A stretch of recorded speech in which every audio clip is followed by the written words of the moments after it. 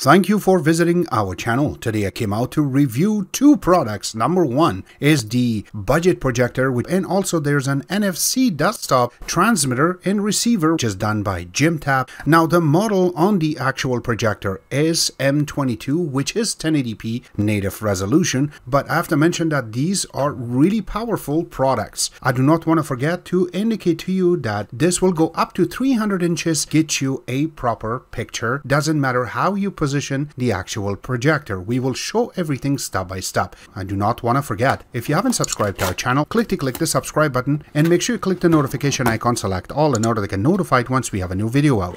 On top of that, if you have a question, drop them at the bottom of the video. We love to help you out ASAP.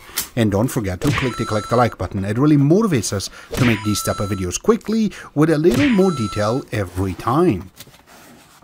In here are all the components that are part of the Jimtab and also part of the NFC desktop wireless receiver. Now I also received this little box. Now this is the NFC desktop wireless receiver and also transmitter. So it's both of them. That means that it can accept the Bluetooth connection and also transfer. It comes with this user manual. All of the information is inside of this. The best part is on the last page, you have a customer support information. It's all going to be inside of this user manual. It also comes with this RCA adapter. You can see on one side that it is audio video jack, and then on the other side you have the three prongs that will be able to connect to your older type of devices like VCRs and camcorders. It also comes with this HDMI cable. Since we have lots of them, I'm not going to open it. It does come with this little cloth. Now this is really good to clean the lens with this, so that way no dust sits in front of it. It also comes with this power adapter, and you can see one side is exactly how your computer plugins look like, and the other side is created for Canada and United States. And the last thing is the actual remote. Now it is sitting inside of a little plastic so it doesn't get scratched up, but once you open it, it is pretty nice looking design to it. The IR sensor is on the top. If you look in the front, you have the power, you have the mute button, play and pause, source button, menu button, you have your navigation key with the OK in the middle. Also you have the rewind, fast forward, and also escape button. You have the chapters back and forward, so that we can skip a chapter to go forward or backward. It's all going to be here, but there's no other indication or any kind of marking in the bottom. But once you go to the back, and here's the part that you can put the batteries in, so you have to open it. And once you open it, this is how it sounds. Yes, you didn't break it.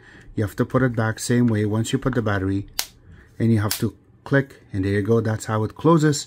Now this is the projector, how it's really packaged. I really like that these are made so that way the projector itself not gets damaged, even if it's pinched on any side. And once we take it out, the projector is sitting inside of a plastic, so that way it is not going to get scratched. Yes, and then we're going to take it out. Alright, so from the front you have a huge lens, you have an IR sensor, and then if you look on the right side, you have the company name written really nicely.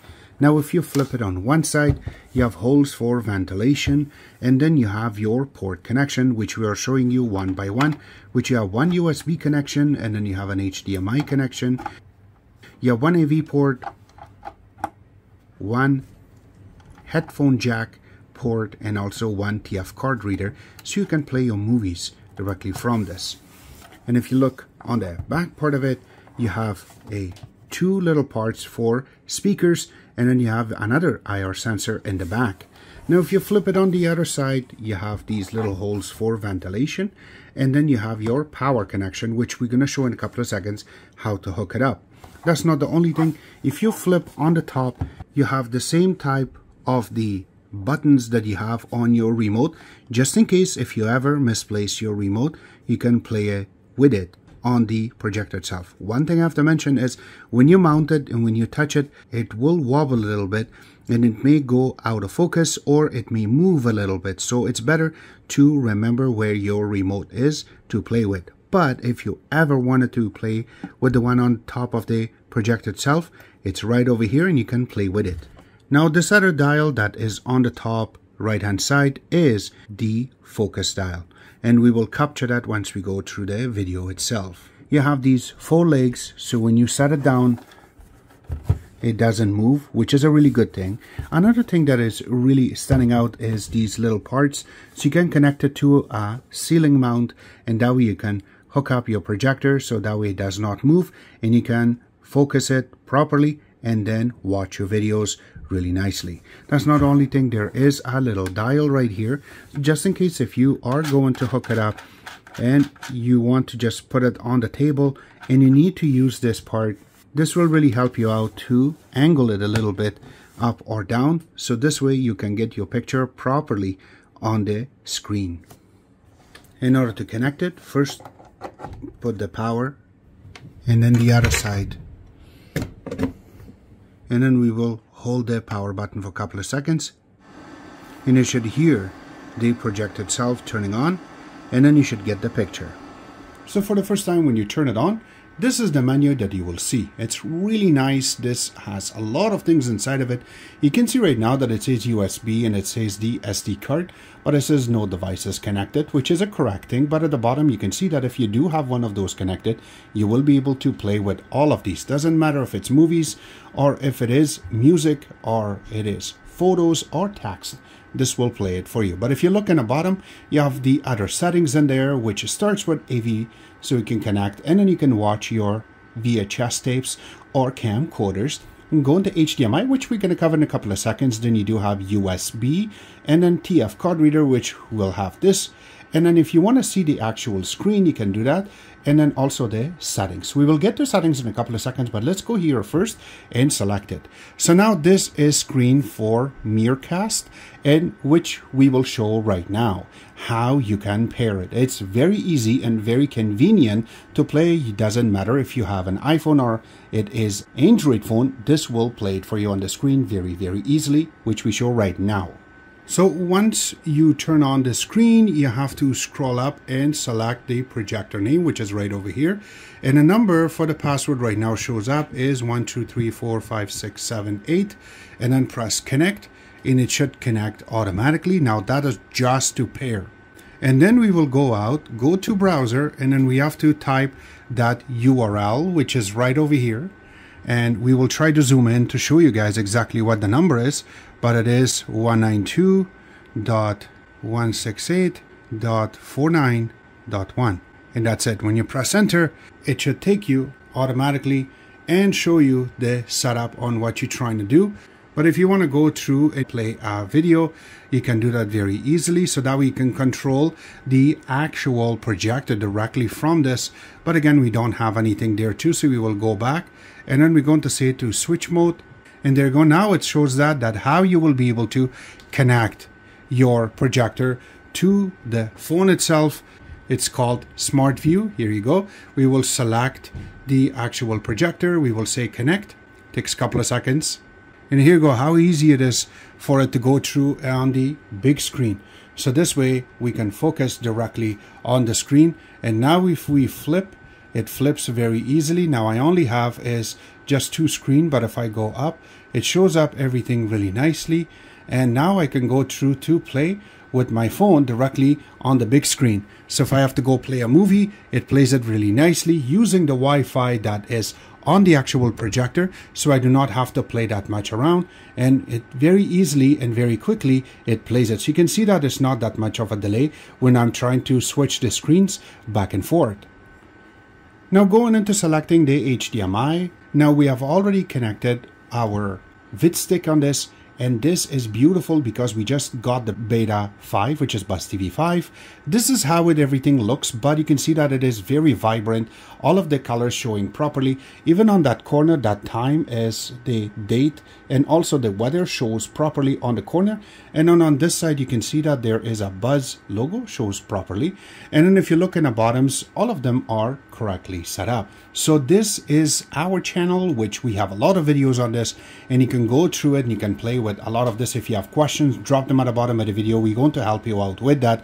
But here you go. This is our thumbnails that shows up. This is our last video which we made for an Android box. Thank you for visiting our channel. Today I came out to review. Yes, you can hear it in the background. But let's mute it right now and let's just play with it to show you exactly how good the quality shows on the screen. So we're going to zoom in and show you exact quality on how good this will show when you go near to it and how good the pixelization shows on this very quickly. Now just to show you, this is very near to the actual screen, and now when we move out, this is how good the quality looks when you look from very far. Now we will go through some testing to show you exact colors on how good the whites and also the sound quality will be when we are playing with this projector, with the noise and everything. Now for the actual screen, you can see when we are near to the actual projector, we're getting almost 800 out of 2000 lux, which is a really good number when it comes to the screen. Now when we go really near to the screen itself, now you can see that it changed. It changed to 121.9 almost, or 22 out of 200. Now when it comes to fan noise, this is the number that we're getting.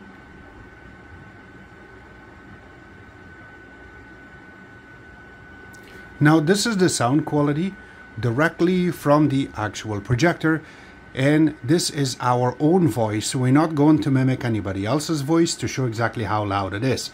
Now I know my voice is not that loud, but this is it. You can hear it right now. I'm just gonna play. And subscribe to our channel. Click the subscribe button. Make sure you share this with your friends and family, and make sure to click the notification, select all in order to get notified once we have a new video out. On top of that, alright, so let's do a little test and show you exactly how everything works. Number one was focus.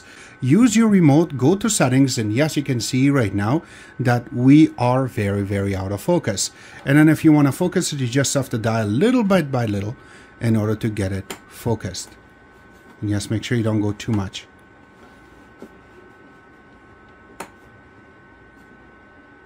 And there you go. That is really good focused.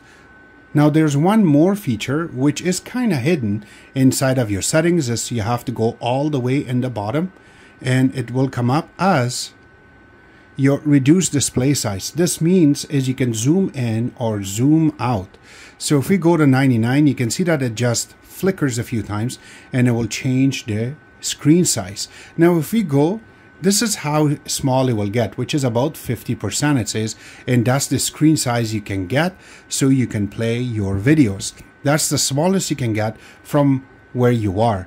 But what we were trying to accomplish is the tilt, to see exactly where that is. Let's get there. Now they do not have an actual dial on the projector itself for you to tilt, and that means is to give it a keystone so you can go back and forth, so that way this shows straight. And if you have the top wire bigger, the smaller, the bottom one is smaller, how you can fix it is all under settings. So press menu and then go to options, and then in the bottom it says 4D keystone correction.